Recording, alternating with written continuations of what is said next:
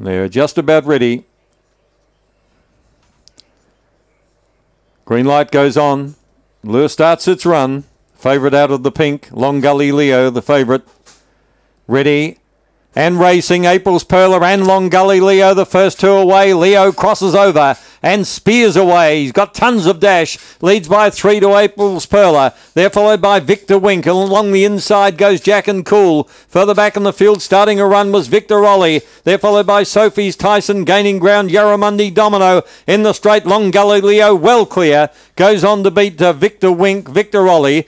April's Perla, I think, was fourth in front of Sophie Tyson. They're followed by Yarramundi Domino. Senny Bones was never in it.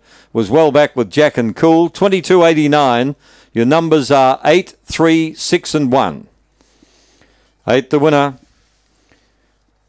Straight away in front, Long Gully Leo. 3 lengths by a length. The run home was 14.34.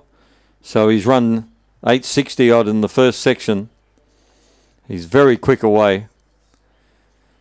So 8 the winner, Long Gully Leo, Black Dog. KC and All, the American dog, out of Long Gully Libby, is raced and trained by Paula Herndon. She's